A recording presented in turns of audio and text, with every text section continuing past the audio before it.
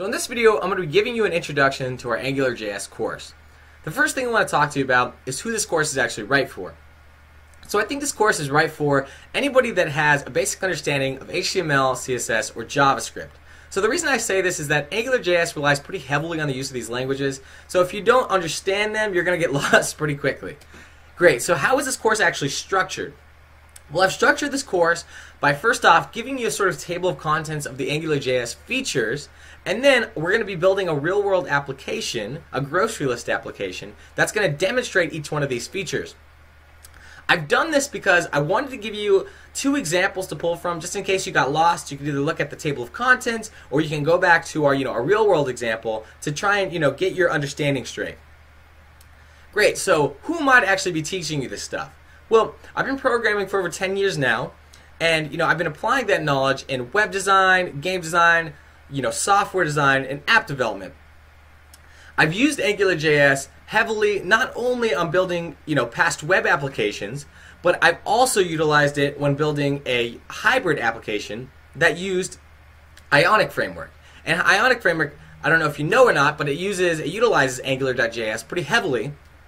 And I had a real blast doing it. It was a joy, and that's really what sparked, my interest in AngularJS and how I started to get good at it.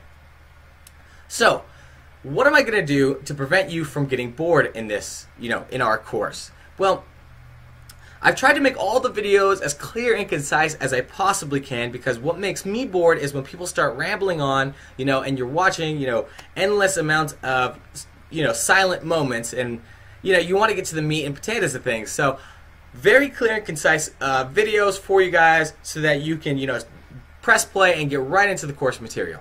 So that's the first thing.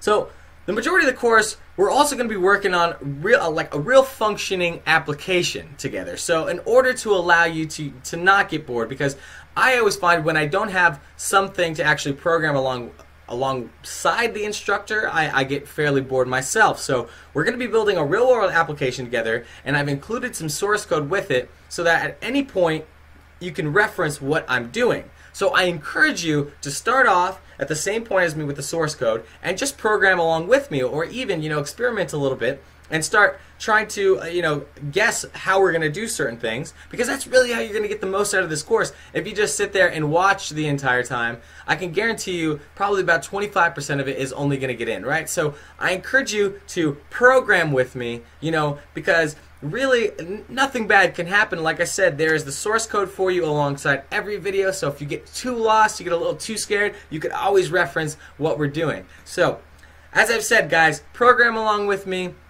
I really look forward to teaching you AngularJS. It is a blast. It's a great language to learn. So let's go and get started in the, the following videos.